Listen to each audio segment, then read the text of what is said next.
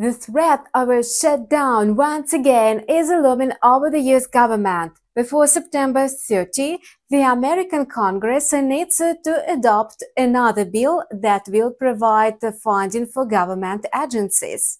At the same time, apart from political issues, both Democrats and Republicans are trying to redistribute budget money in their favor. Although everyone understands that sooner or later the parties will reach an agreement, a certain risk still remains.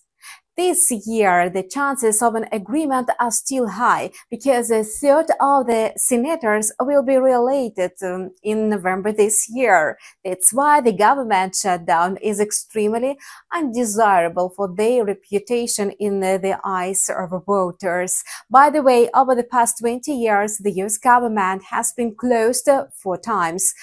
Will 2024 be the fifth in the year this list? Markets do not have to wait for an answer for long. There is only one trading week left until the end of September. As for market sentiment on Monday, today investors are still digesting the policy decision of the US Central Bank. Last week, the Fed Reserve slashed the funds rate by half a percentage point.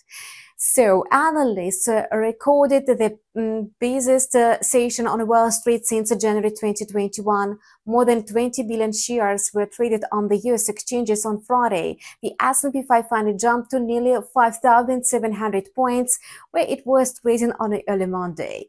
2 more policy meetings are left before the end of the year. As usual, markets are trying to estimate the size of future rate cuts. So far, the majority agrees on the overall rate cut of 0.5%. At least 9 Fed policymakers will speak this week.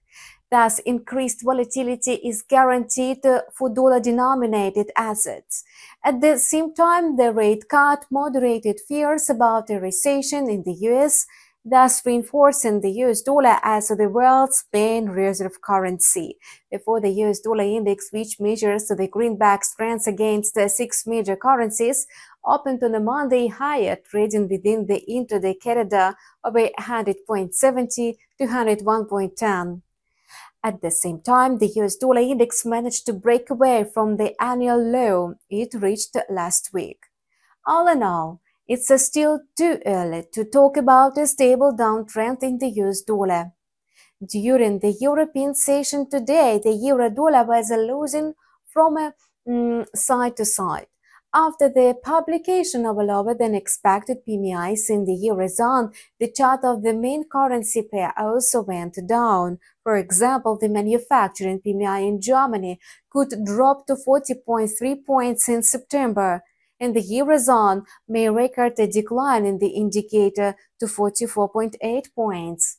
Currency markets would be poised to open a new trading week, consolidating at the current levels without sharp price swings. In reality, the markets are getting on a seesaw. In the meantime, the US dollar is picking up steam as the markets have absorbed the Fed's rate cut, taking notice of new economic data. On the other hand, the euro is wound down by increasing sell-offs. The euro-dollar pair sank below the critical support at 1.1100 during the European session.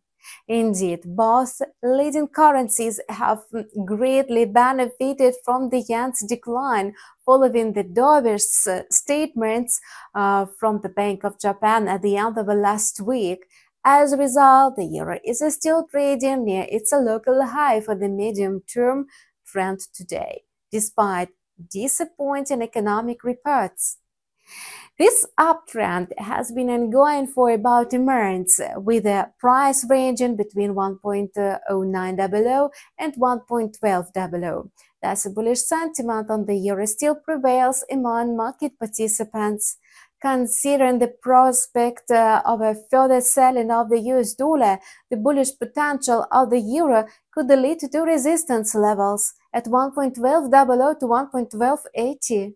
For more significant price changes, the buyers need to settle the instrument above these levels. If this happens, the euro will grab a chance to update the medium-term high. At the same time, a weakening economy may couple the ECB to implement a third rate cut as early as October, and this means that the euro could once again face selling pressure.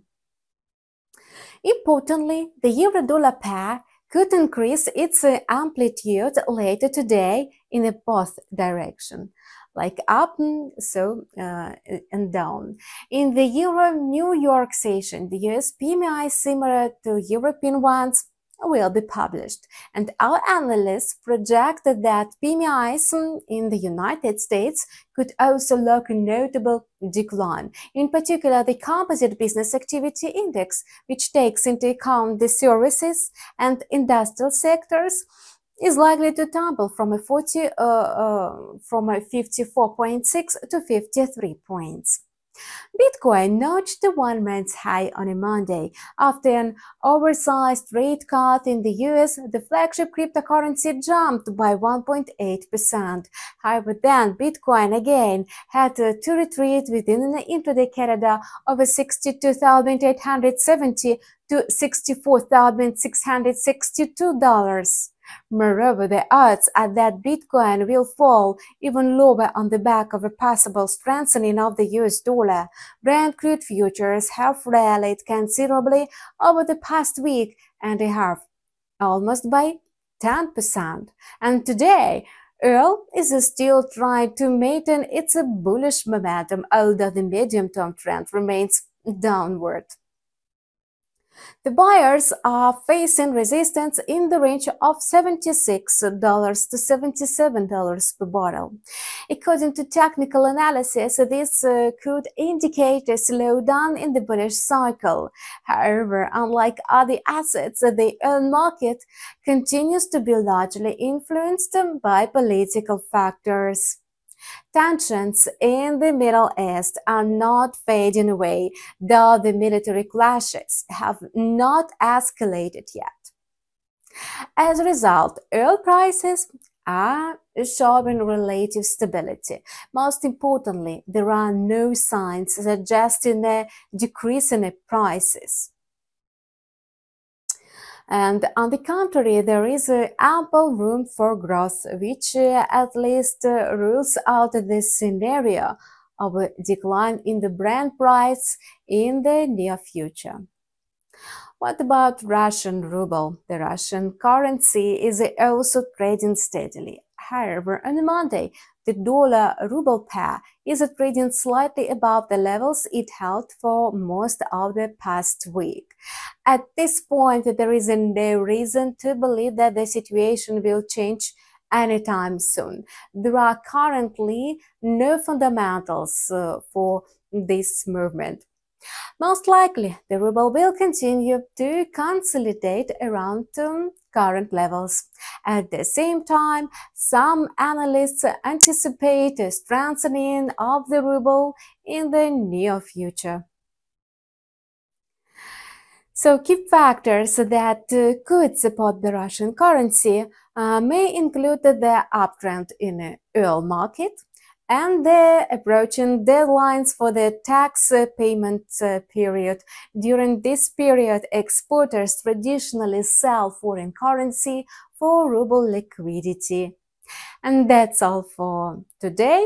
We keep monitoring the financial market situation. Subscribe to our channel and see you tomorrow.